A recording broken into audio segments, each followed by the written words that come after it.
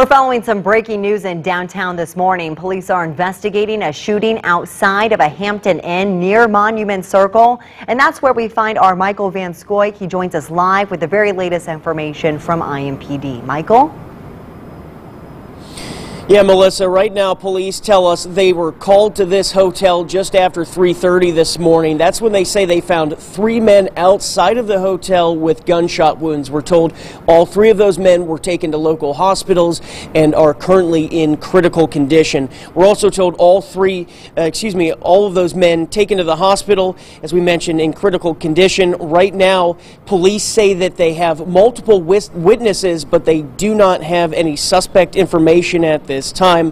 We're also told that when they're working the scene, and what they found out was that it actually occurred from an altercation earlier at a previous spot. They are still trying to gather more information, though, to figure out more about that previous altercation.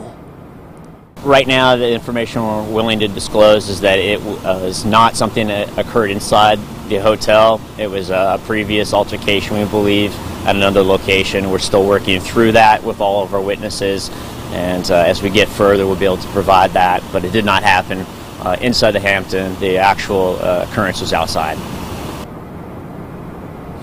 And Melissa, they have started to clear out of the scene a little bit down towards the roadway where it was blocked off a little earlier, but there are still several police officers down here outside of the hotel. And of course, this is a developing story. We'll provide any updates as we continue to learn more. Reporting in downtown Indianapolis, Michael Van Scoik, Fox 59 News.